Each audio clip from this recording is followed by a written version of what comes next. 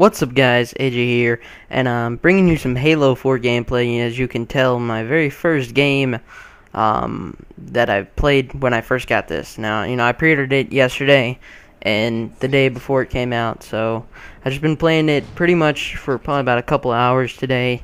It's a really fun game, and I kind of want to talk about it a little bit, talk about my first impressions, and I just wanted to kind of bring you guys some of the gameplay in the background, of course. Now, first of all, they've changed a lot. They've changed the mechanics of the game all around. They've made it way better. They've made it more COD-like, if that makes any sense, but did it better than COD. I want to focus on a couple things. First of all, we're going to talk about, the main start menu, okay? You get into the game. You go to play online. I'm just going to be focusing online. Haven't played any campaign yet. Now, you go online. The menus are very specific. They're very organized. They're way better than what Halo Reach was, and I mean, Halo Reach really wasn't a Halo. It wasn't good. Not very many people actually enjoyed it or anything like that. I don't know. It just wasn't everybody's game. Me personally, it was okay. I mean, I didn't play it too much though. Now the menus, they're very specific. They're very set up very well. You can find what you're gonna do. You can find where you want to go pretty easily, and that's just great about that. Now, when you go into find a game, same setup, same menus, everything like that. It's real simple, real easy to find a game. The only problems that they're having right now is the party feature. When people try and join your game, and that's expected. The game just came out. I don't think they were expecting as many people to play as they have been. There's probably good over 100,000 people on right now. Actually, I'm probably lowballing it a lot. I know there's at least there was 40,000 on a while, about an hour ago when I was playing. So that's just in one game mode. That was in the Big Team Slayer. I know I'm butchering that name, but it was in the big version of Slayer with the vehicles and stuff. Now, the only problem that I do have, first of all, is the game as you level up. Well, here, let's focus on talking about good things. I'm getting sidetracked here. I'm sorry, guys. The good thing is, the gun sounds better. The game sound itself is way better.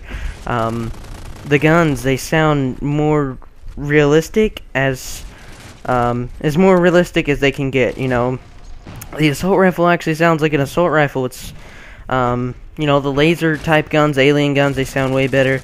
Just everything looks better. Needler looks better, assault rifle looks better, sounds better, Ghost looks 10 times better. I don't know, it's just all around. It's a sweet looking game. Graphics have improved a lot. Gameplay itself has sped up a lot. Seems like I'm finding more and more people way easier than I was before. That's pretty much it. All I can say about it so far is just good things.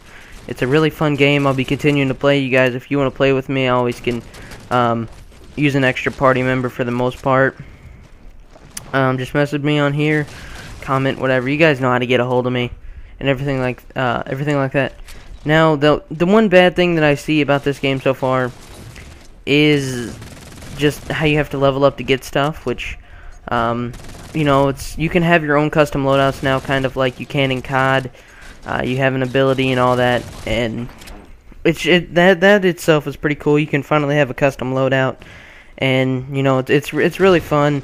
The only bad thing, like I said before, though, is I can see a couple of the things maybe being overpowered. Like the Promethean vision, it's kind of like wall hacks in a sense. You can see through walls, you can see people through walls, and because they have a mini-map in Halo 4 that shows like where people are blinking red on the map if they're close by, I don't think that'll be as effective as it would if we didn't have the mini-map. But, that could be one of the problems. Who knows? I'll give you guys a more honest review probably the end of this week, maybe coming up to this weekend. That's basically all that I got for you guys today. Hopefully you enjoy the rest of the gameplay. It's sped up just because, Halo gameplays are long as crap. And I think that's pretty much it, guys.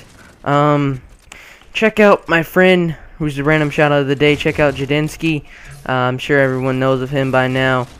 He did a Halo 4 video today also. It's just a fun game all around, and if you guys want to play with me, come play. Go check out his channel, subscribe, everything like that, all that good stuff, and bye!